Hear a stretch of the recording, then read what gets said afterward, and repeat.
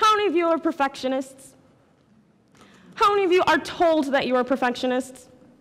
Oh yeah, that's me too. Well, let me tell you something. We are not gods.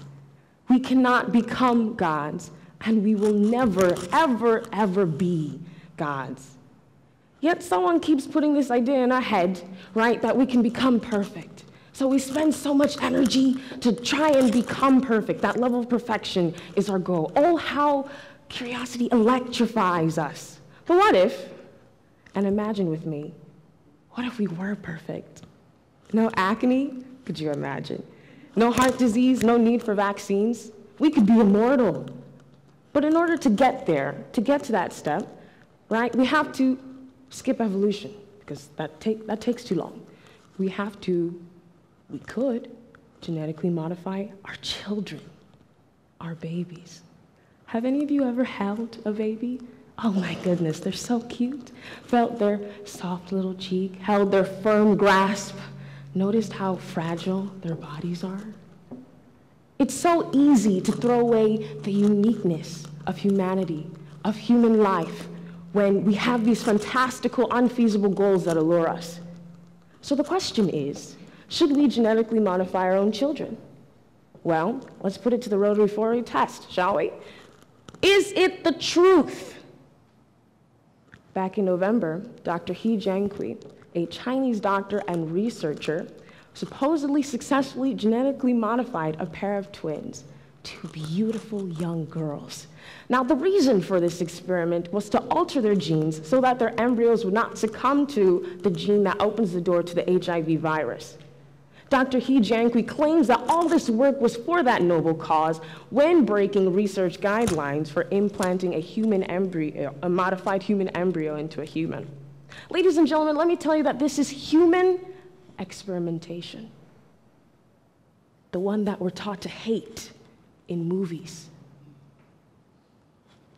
Are we ready as a society? Before we even contemplate the ethicality, we must decide, even in this time of modern medicine, modern science, modern technology, are we ready?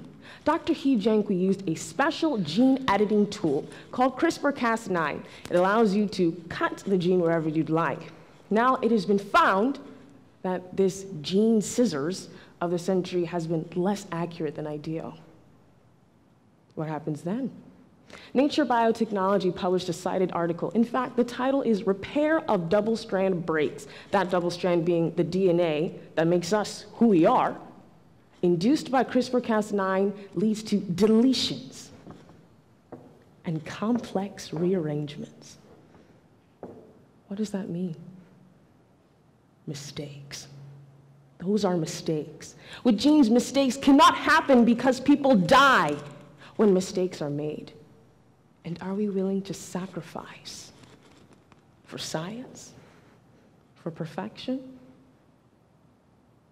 We have diseases all over the world. That is a definite, undeniable truth.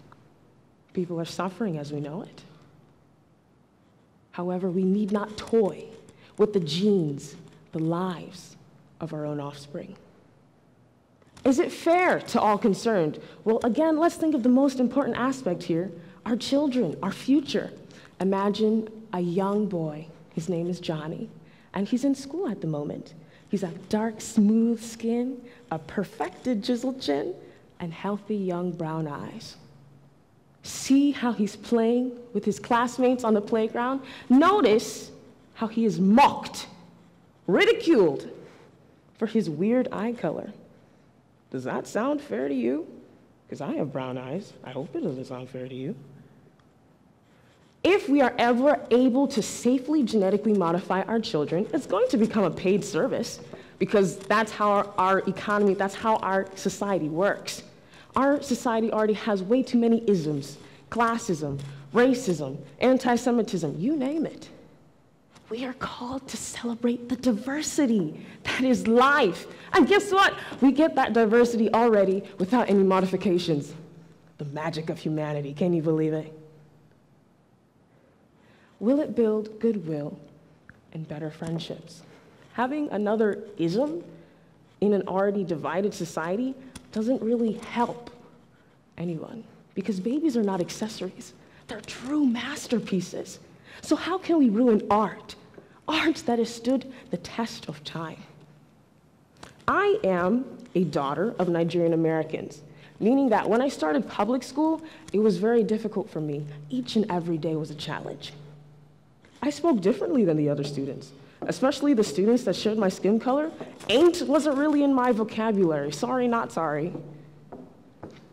There was a barrier between me and my classmates. But the concept behind the barrier was not that I was necessarily different. Oh, no, no, no, no. It was that I was unequipped to overcome it. What a sad story. Having that ism, that divide, I'm still trying to feel normal in school today. Each and every day, I have to compare myself. I don't have to.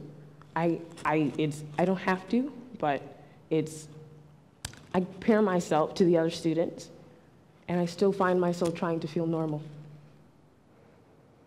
Having that ism, that divide, we're supposed to be celebrating, coming together because of our differences, and not the opposite. Is it beneficial to all concerned?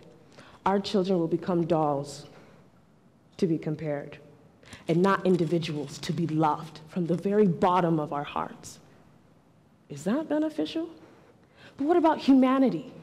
Our beauty is in our imperfection.